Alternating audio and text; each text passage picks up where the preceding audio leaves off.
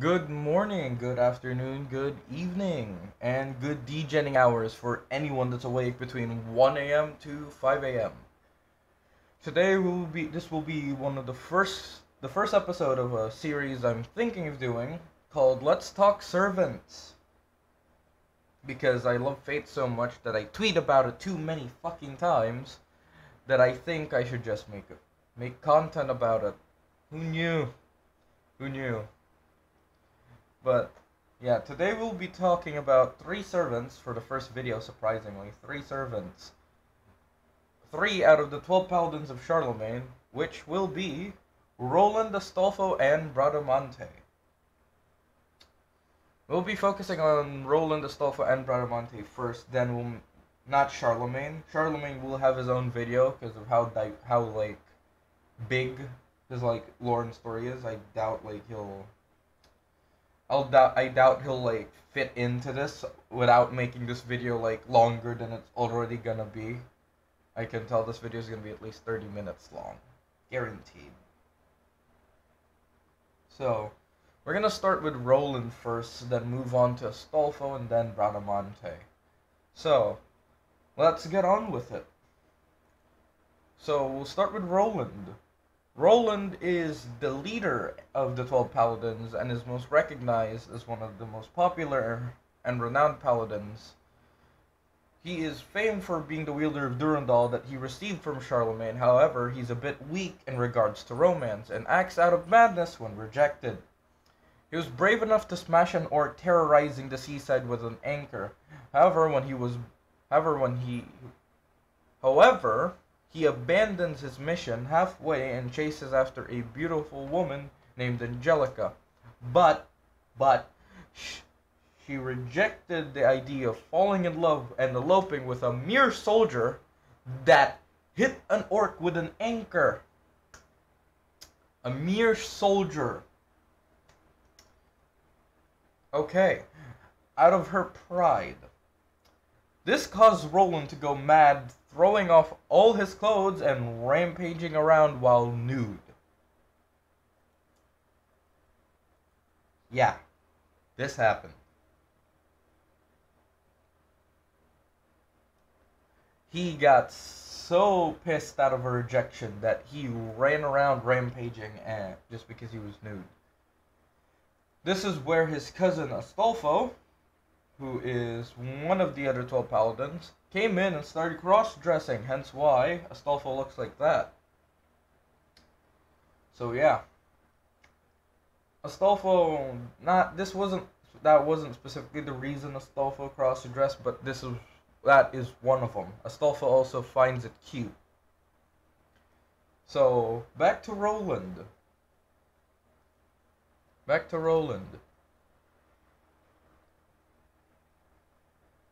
After Astolfo dressed as a woman for him to calm him down, Roland was trapped by the resentment of his stepfather Ganelon. Although he and the other 12 paladins of Charlemagne fought hard, the enemy army was 400,000 against 20,000 of their own troops. Heroes fell one after another in the face of overwhelming numbers. When Roland was on the verge of death, he made an attempt to break Durandal to keep it from falling into enemy hands. But its indestructible nature did not allow for that. Roland wouldn't blow the horn to call for reinforcements until the very end, hence why he fell. That's how he dies. The moment after he blew the horn, he just dies. Reinforcements came in. They were like, "We're here." Oh shit, he's dead. Yeah. Now, onto his stats as a servant. Roland is a servant that's analyzed to be a surefire win during a Holy Grail war, unless something goes awry. Naturally, he has a few weaknesses, most notably would be his inability to resist temptation. Roland can only pray that a beautiful knockout woman doesn't get involved during the Holy Grail war. Honestly, that makes me laugh so much. It just makes me laugh so much. And of course, it would always happen at the worst possible time for Roland. Yeah. Honestly, feel bad for him sometimes. Yeah.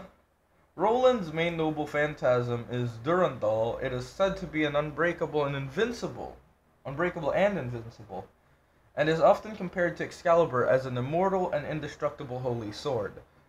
In terms of pure destructive ability, it is compared to a blow from Charlemagne's Joyeuse order. However, as Charlemagne is originally a king, not a knight, he'd be defeated in a head-on collision with someone like Roland.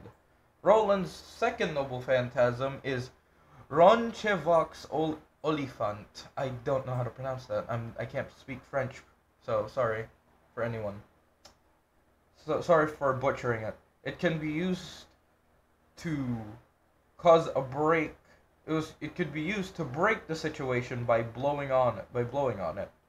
In a sense, it is similar to the miracle powers possessed by the holy sword Durandal. The louder you blow, the easier it is to stop the situation, but also the more damage it does to Roland. So basically, the stronger he does it, it becomes a suicide noble phantasm, like Stella. Well, Stella's also much more destructive, I would say. So, Roland is one of the strongest paladins. Is the strongest paladin due to his due to Durandal. And yeah, I like him out of all of them. Well, he's my second favorite. The next one's gonna be my favorite out of paladins. Kind of. Well, it's a tie between them. Roland is the leader of these paladins, and that means, yeah, that means he's the leader. That's it. He is the leader and the strongest, I would say. So if we compare him to the Knights of the Round Table, he basically represents Lancelot in a lot of reasons, such as the love part and being the being the strongest of the paladins, basically. With the sheer reason of Durandal, I would say he is the strongest. Now, on to Astolfo. The cutest of the paladins, I would say. The cutest, you hear me? I like traps. Don't judge me. Astolfo's adorable, okay? Astolfo's adorable. In the legend of Charlemagne, he is the son of an English king and one of Charlemagne's 12 faithful paladins. Among the 12 paladins of Charlemagne, Astolfo is said to be the most handsome, eternally optimistic, and completely lacking in sense. As the legends go, Astolfo was said to be quite the ladies' man. As a cousin of Roland, Astolfo is included among those 12. Among those 12, that being said, Astolfo was famed as weak in the legends. Astolfo is the weakest of the paladins, but the most handsome. Yeah. I'm not against it, I can agree with it. Because, look at this. And people say, like, OG waifus are, like, the best. Or, like, normal waifus are the best. Boob or ara bullshit is the best. But I'm gonna call a certain person out. You hear me, Pamobu? You hear me? This right here is true beauty. He is a 2-for-1, a waifu, and a husbando. He has both ways, and I shall show you the pinnacle of all of this. The pinnacle of waifu and beauty. This is the pinnacle of all that. That is the pinnacle, you see? Do you see now? Do you see now, Pamobu? I hope you're watching this. And that is the pinnacle. This is the pinnacle of waifu. This is the pinnacle of waifu right here. That is the pinnacle right there. Astolfo has created many legends, as he was an adventurer who flew all over the world and even reached the moon. Yes, without a spacesuit. So it wasn't Neil Armstrong that was the first man on the moon, it was Astolfo. Through his journeys, He had won numerous mystic codes such as his flute, his grimoire, and his shining golden lance. Astolfo brought rise to various legends on the back of mounts like a griffin and the famous Rebecano, but particularly famous among them is something inconceivable for this world, the hippogriff, which is a it has the front body of an eagle and the back of a horse. Basically. Although many are the glorious tales of Astolfo, it is said that he has made just as many mistakes. He was continually defeated in riding tournaments, fell victim to many thaumaturgical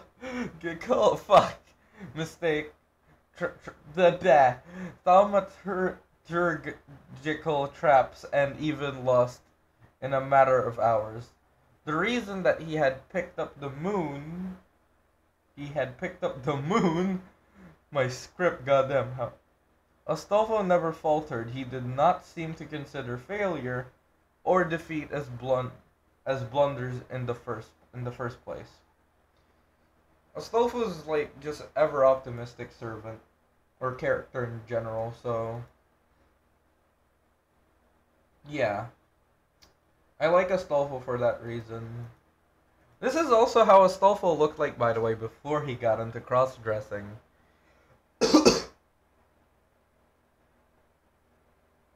That's how he is. That's how he looked like, apparently, from the Apocrypha manga, I think? Which I'm shocked about, honestly. I honestly wish this would be a costume. I honestly hope it's a costume. Let me just drink some water. Stay hydrated, kids.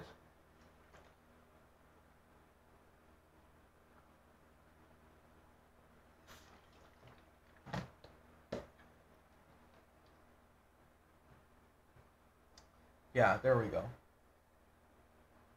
That's it mainly for Astolfo, so let's get on to his noble phantasms.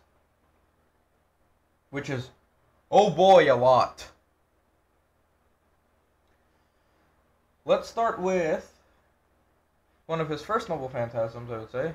La Black Luna, magic flute that calls panic. It is a hunting horn granted to Astolfo by the good witch Longistilla of Avalon to drive away a large flock of harpies. Considered the most extreme of his noble phantasms, it emits a magical sound similar in nature to the roar of a dragon, the cry of a giant bird, and the neighing of a divine horse, slamming targets within range with the force of an explosion of sound. Rather than emulating the harpies that ran away in fear, after hearing that sound as told in the legend, it is a weapon of wide-scale destruction.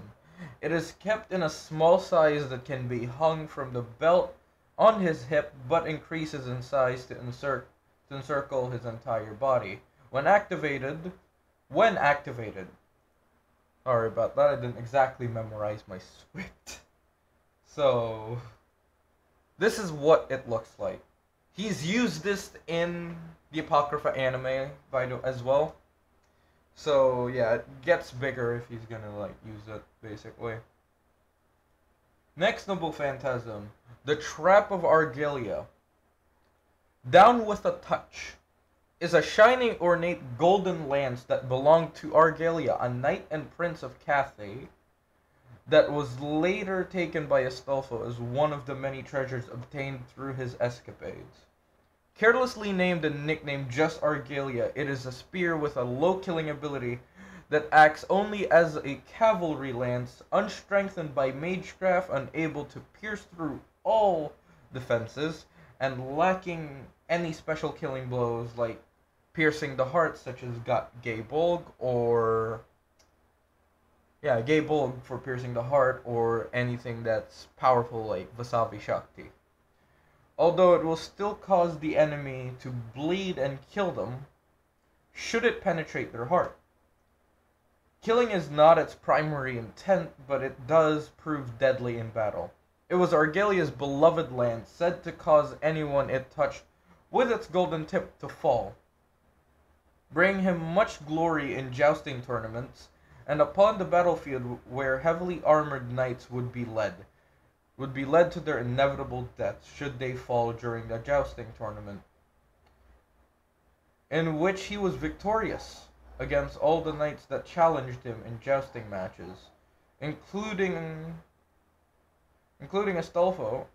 Argelia ran away from a knight who refused to surrender after being knocked off his horse.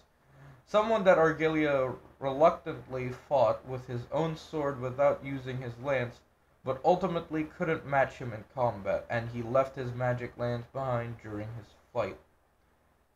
Or fight, I think I misspelled that. Next noble phantasm. We're just gonna keep Astolfo because I didn't exactly have an image for the grimoire. Is Casseur de Logistel. Destruction Declaration. Is a thick magic binding leather book. It's his grimoire, specially given by and inherited from a witch named Logistila to Astolfo. Sorry if I butcher that. After the former was charmed by the latter, it contains records of the means to shatter any magecraft, granting its owner the passive ability to deal with magecraft of A rank and below. Though his magic resistance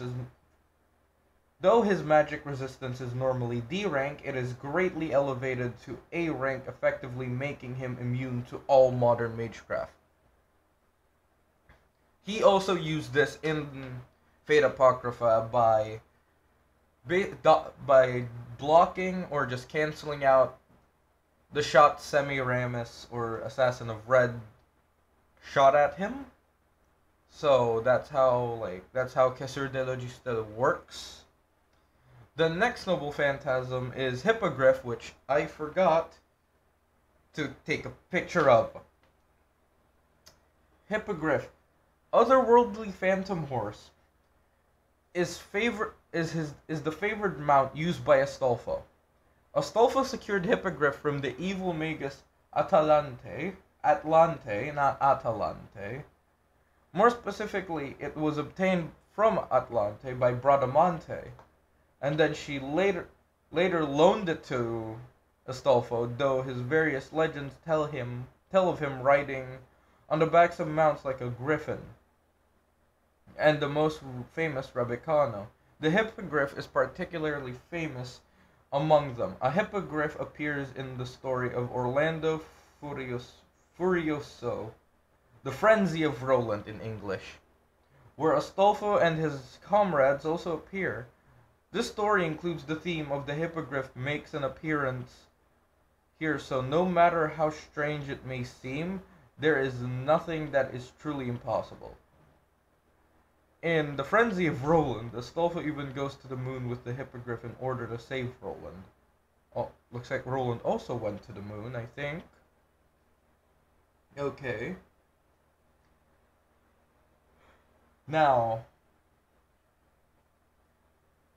on to the next paladin, which is, surprisingly, Bradamante.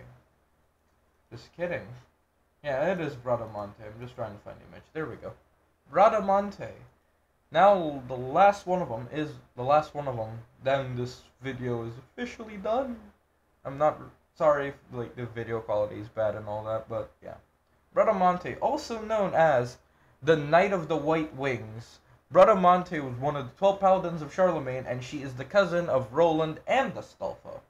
After Astolfo fought through several battles with his lance Trap of Argelia, he entrusted it to Bradamante. She is a pure-hearted shield maiden and the Knight of the White Plume. Her ancestor is Hector, the legendary hero of Troy, and her lover, the Knight Ruggiero, is counted among his descendants. Yeah. There's nothing wrong about it, but yeah. I'm just gonna show a few fan art. Astolfo, I found a lot of art of Astolfo and Bradamante together, so It's not that they're a ship, it's more of a, they're just besties, I guess. Yeah. Famously known as the White Feathered Knight, a virtuous female knight that was born of a princess of the union between the king's younger sister Beatrice and Duke Aemon of the House Clermont. Her brother, the knight Ronaldo, was also a member of the 12 Paladins and wielded the magical sword Fusberta. I think that's how you pronounce it. Like her brother, Bradamante was widely renowned as a master swordsman, and it is said that she took the rear guard during the battle against King Agramante. I don't know. I don't know the pronunciation. Agramante? King Bradamante. Wait. When the tide turned against Charlemagne's army and fought a magnificent duel with the enemy commander, King Bradamante and of Algiers. After many adventures, Bradamante fell in love with Rogerio, a knight and commander of an enemy nation. Hence why she always looks for Rogerio in a lot of cutscenes. Not cutscenes, and just voice lines in general.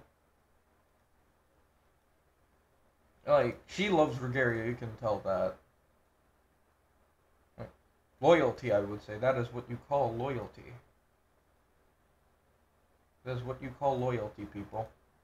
I feel like I'm attacking someone when I'm not even attacking anyone to begin with. God damn. Where was I again? Yeah, there we go. She endured a great number of trials so their romance might finally blossom. Whether he was kidnapped by an evil magician or ensnared by the enchantress Alcina. And his name is Chauncey. No way. Or if a Greek prince sought her hand in marriage, she would confront any adversity head on and never give in. That's what you call dedication. She loves Rogerio a lot. She really does. She truly does. Now on to her noble phantasms. Let's start with Bolsir de Atlante. Dazzlingly beautiful is the flashing magic shield. Is a noble phantasm of Bradamante, a shield owned by her lover Rogerio, a shield, but in fact, that looks like a fucking Primo Gem in Genshin Impact. I'm sorry if anyone didn't realize that before.